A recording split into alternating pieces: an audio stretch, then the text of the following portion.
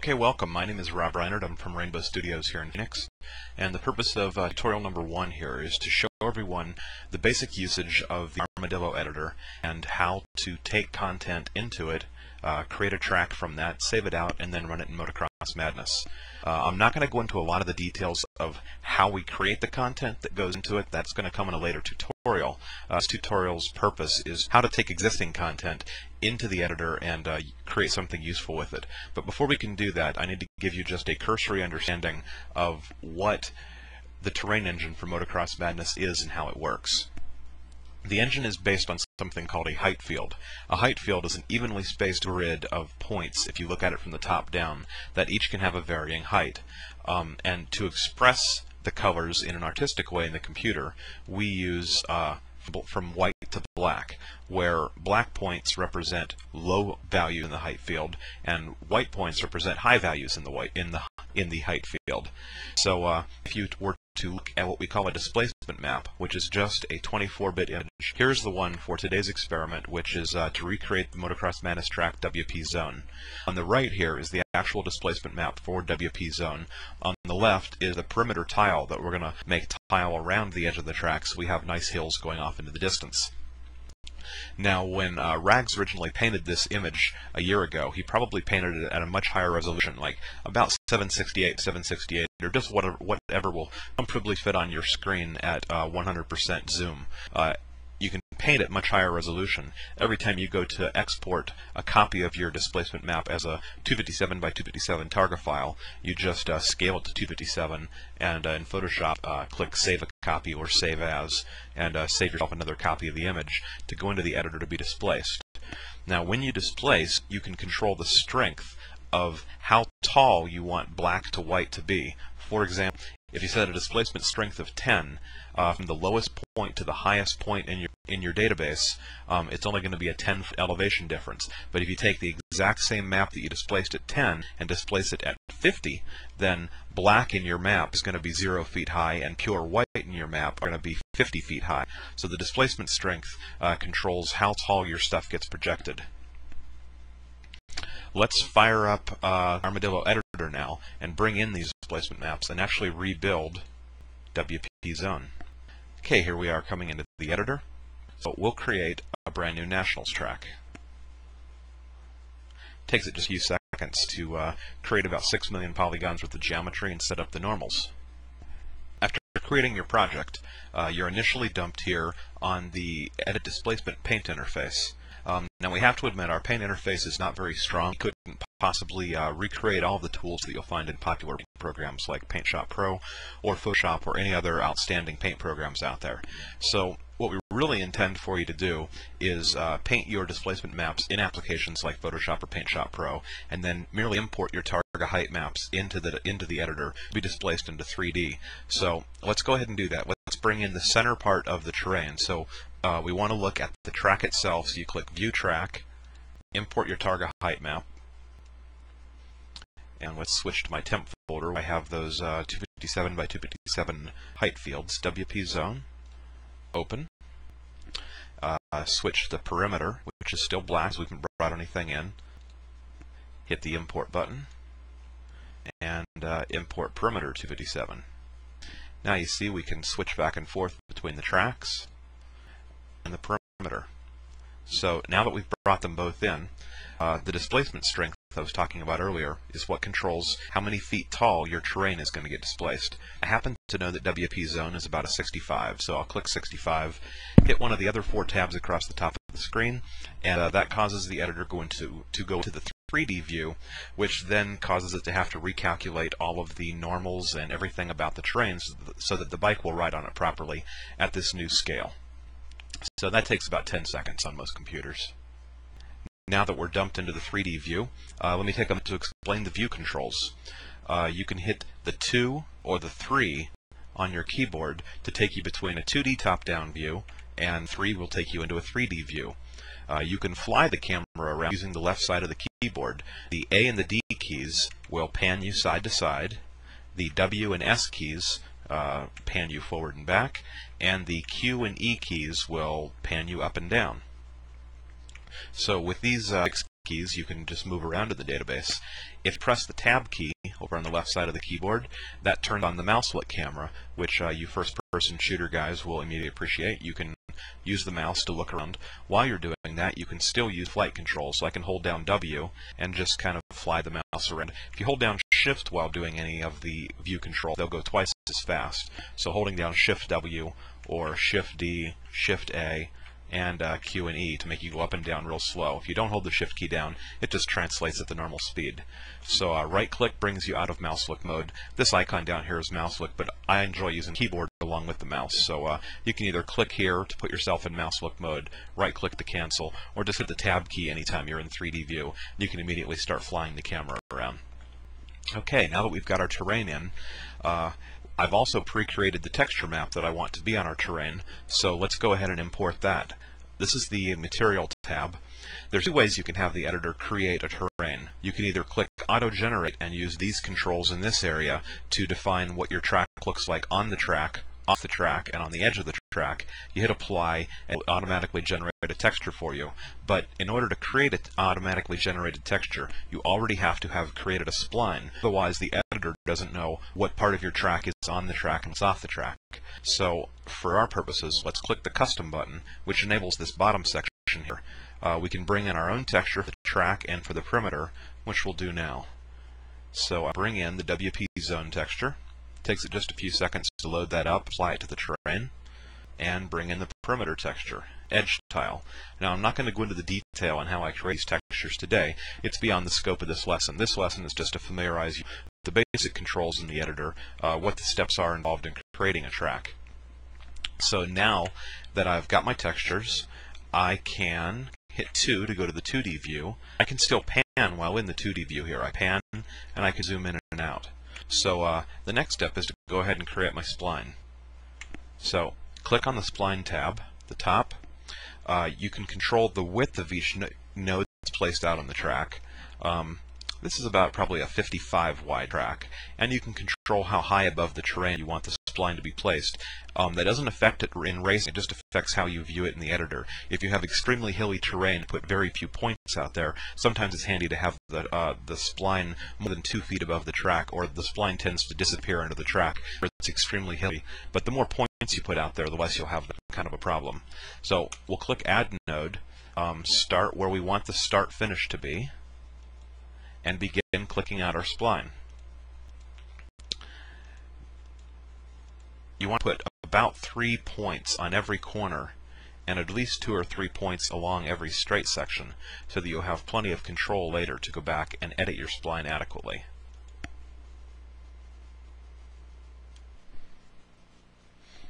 Okay, I've jumped ahead here. I took a few minutes and I finished clicking out my initial spline. What I didn't show you was I started it out right here. We clicked around and I got just before I wanted it to finish. Then the next thing you click is Close Path, and it automatically seals off the circuit and makes a complete loop out of it. Once you've done that, let's zoom in here a little bit on the left side. You can then click a node to highlight it and click Place Gate, and it will put the Start-Finish Gate right there at that node. So let's put it back where I want it. Okay, the Start-Finish Gate is now in place. To edit any part of the spline, let's zoom in here so y'all can see good. You can see the center line and the outside edges are made up of a point each. If I click on any center point, it selects that entire node. I can hold the Control key down while dragging on the middle, and I can move those 3 points around together. If I singularly click on something without holding down Control, it'll just move that point. So I can click here and click here. If I go to any particular section, click on the center and hold down the Shift key, when I click and drag up and down, it'll automatically scale that segment of the spline in and out. So I can let go of Shift, just click on this single point and move it. Again, hold down Control, and all the points will move together at that node. So let's zoom back out. I've got a pretty good spline here. You really want to be careful, obviously, at all your takeoff points to make sure the spline is plenty narrow enough. Now remember I said earlier about the hilly terrain, the spline's going under there, so if you hold down this, let's raise the spline up until you can see it. But with the spline 20 feet above the track, it's very deceptive where your spline is once you're down test driving on the track. So before you test drive, you want to move that back down to about 1 or 2 feet above the terrain. The next thing we can do is test drive our bike. Let's go ahead and click the test drive icon up here. This is the human test drive, and that's the AI test drive button. So let's get our bike on the ground here and get our bearings. Start finish line is right over here.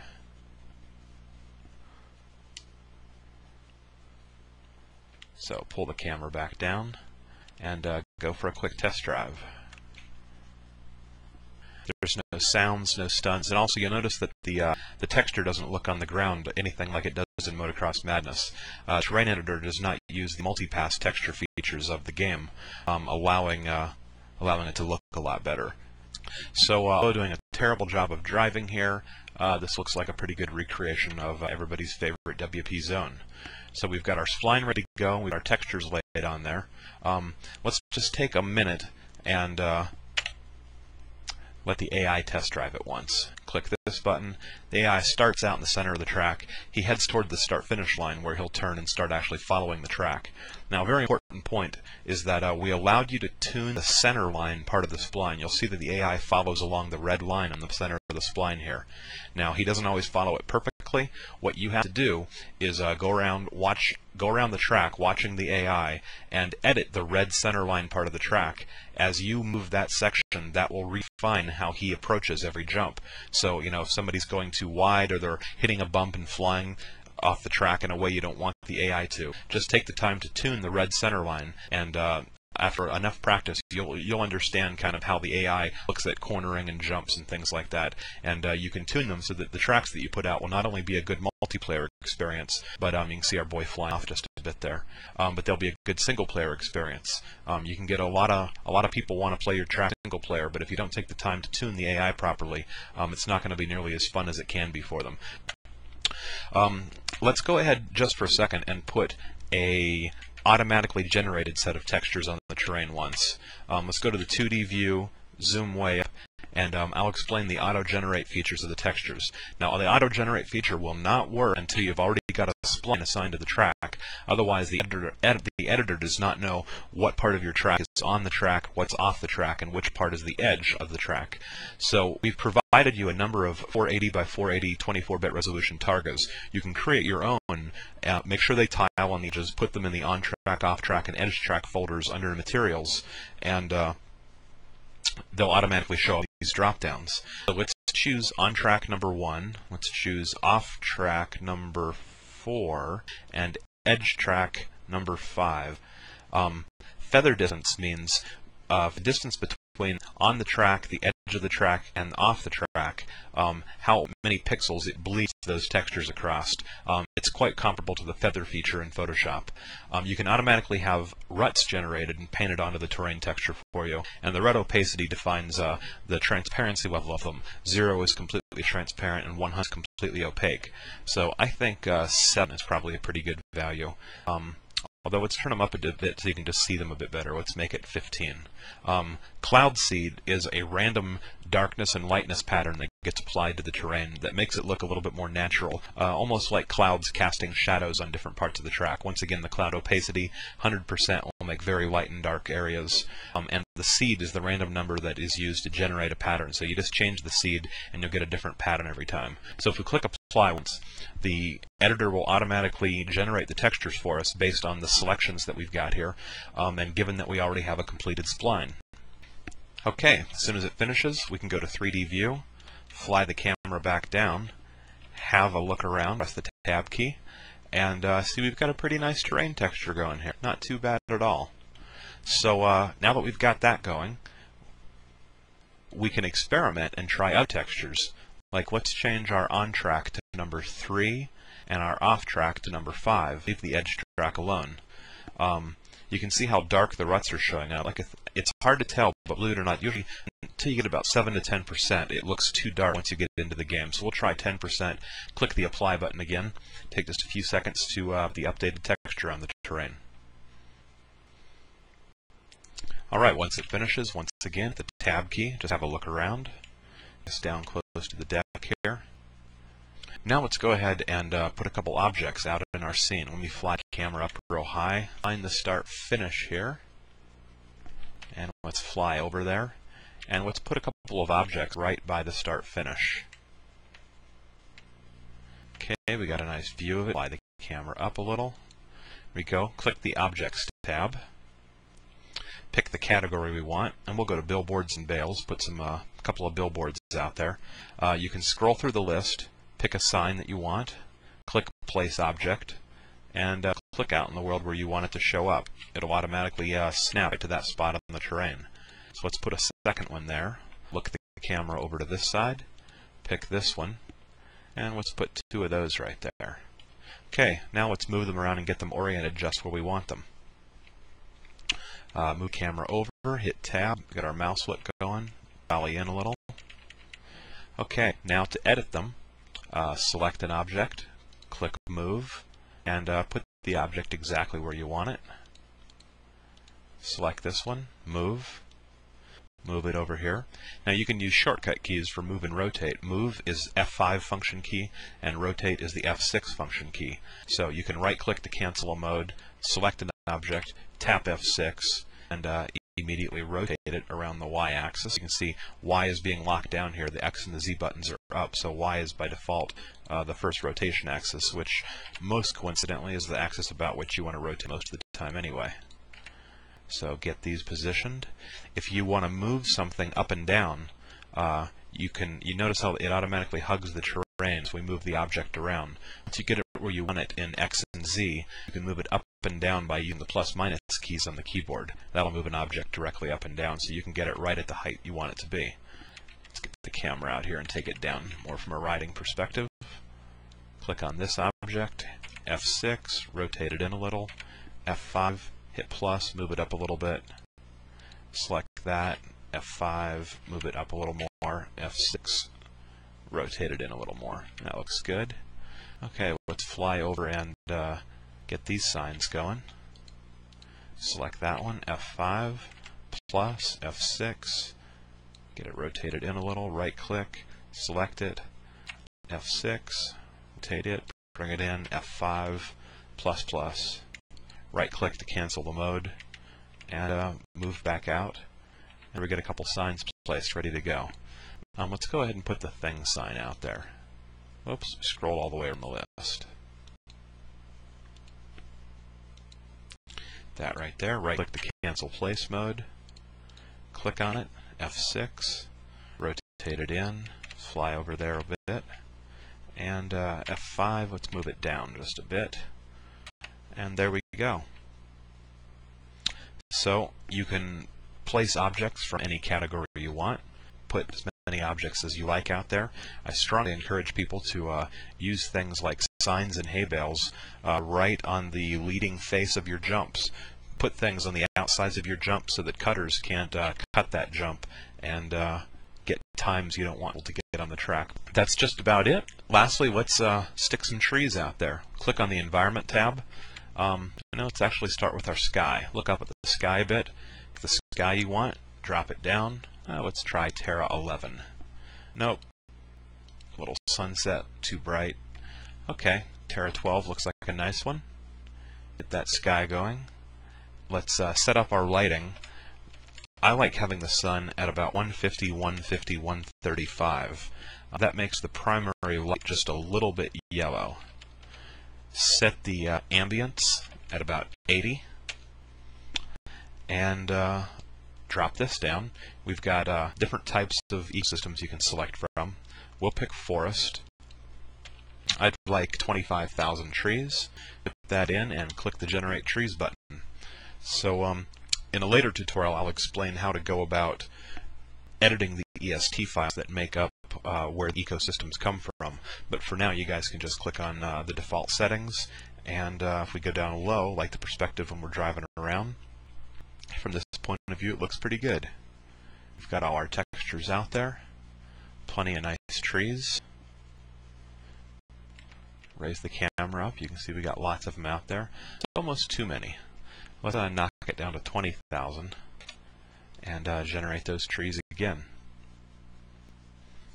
Okay. So lastly, let's put my custom texture back on the terrain. WP zone, and the perimeter edge tile.